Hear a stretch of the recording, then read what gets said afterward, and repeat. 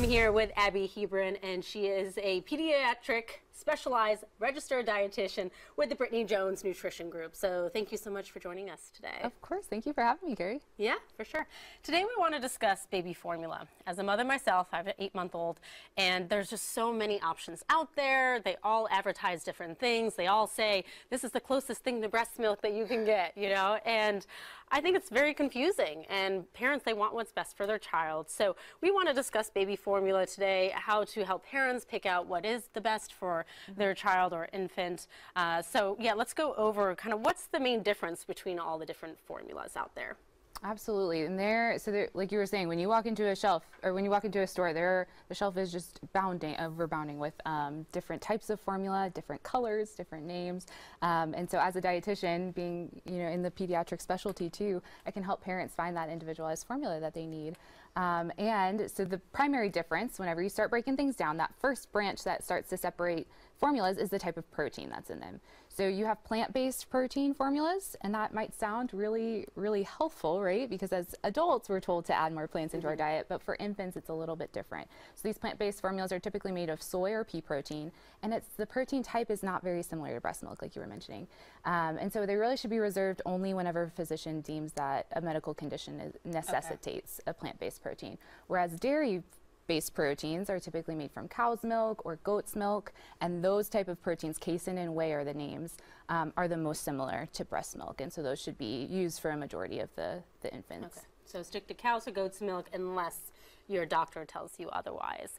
Now, even if the formula is dairy-based, what should you be looking for? Because I know there's a lot of dairy-based formulas out there. Yes, and like I was saying, on the infant cans, you'll see lots of different claims, of different health benefits. Yeah. And so every kid is different, and a lot of them are not necessary for health, because if the FDA proves it to be safe, then it is safe and will help a kid grow and develop appropriately. However, there are 3 things that I typically tell parents to look for if it's within their budget and if it's a priority for them. And the first being organic or non-GMO. That can definitely help provide a little bit of insurance, just to know that the ingredients that are in your formula are not prepared or not around or exposed to pesticides. Now, the second is ARA or DHA. These are 2 fatty acids that are incredibly important for brain health and have been found to be in breast milk too. And then lastly, probiotics and prebiotics, and they come under a fancy name called HMOs. So if you see that on the can, that's a fancy word for prebiotics. And these can help your gut develop a little bit better in infants, and then also your immune system. I actually gave my son prebiotics, but I never checked it in the formula. I didn't realize they have those in formula. It is, and that's the great thing about technology, is we're able to find what's in breast milk and mimic that. And you're absolutely right. Some of them come in concentrated little supplements, and then they can also add it to the formula, though. All right, and let's talk about preparing formula, because I know that is a big part of making sure that what your child consumes is safe and, doesn't have bacteria getting into it or anything like that. Absolutely. So let's talk about that. I would argue that preparing the formula is just as important as picking the right formula too, because it can cause a lot of issues.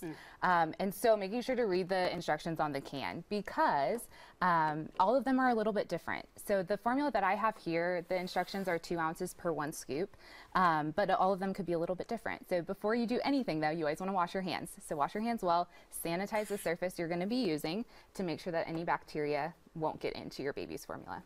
Then after you add the water, which it's always best to use nursery or baby formula or distilled water as well. And you were mentioning don't use water just out of your fridge, because that's not fully clean.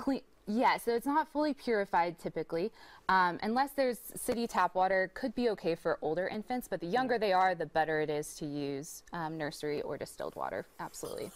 And so you always want to add the water first, and then I always say that formula is like flour, not brown sugar. So flour, you want to scoop it and then level it off. You don't want to pack it inside. And so then you want to add that to add that to the bottle. Absolutely. And hopefully my baby will be bigger, so then you don't have to do just one or have a bigger bottle too. And so then you can shake it up and mix it together.